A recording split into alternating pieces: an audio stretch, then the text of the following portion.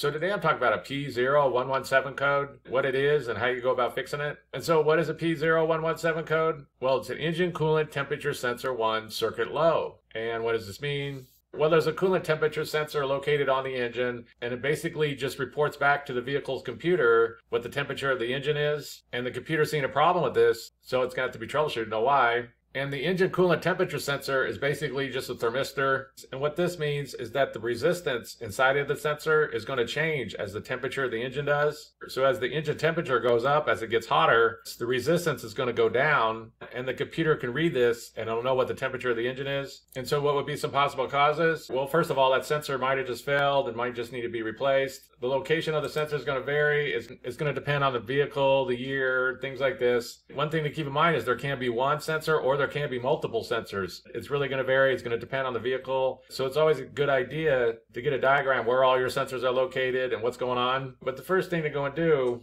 is going to be to locate that sensor and then test it to see if there's any problems with it. And there's some different ways you go about testing that sensor. Basically, the resistance is going to change as the temperature does. So you can't check it with a multimeter. You set it to ohms so you can check resistance. And then you heat up the sensor. And then you check to see if the resistance changes as the temperature does. You should also be able to do this with an OBD2 scan tool, but you can use a multimeter if you want to. But the first thing to do is to go locate that engine coolant temperature sensor on your particular engine and test it to be sure that it's good. There can also be some kind of issue inside of the wiring. The wiring might have an open, a short, something along these lines, a bad connection. There can be 2-wire ones like this, or there could be 3 wires, or sometimes even 4 wires. Again, it's going to vary. It's going to depend on the engine. Usually when there's a 3-wire one, the 3rd wire is going back to the dashboard for the temperature gauge. But again, get a diagram for your specific one to know for sure what's going on, since there can be some differences. And the last thing on the list is going to be that the engine's overheating, or there's some kind of cooling system issues going on. Something like the cooling fan stopped working, or the water pump, or a stuck thermostat, or something along these lines. But usually if that happens, you're going to get other codes. So if you are getting other codes, be sure to pay attention to that.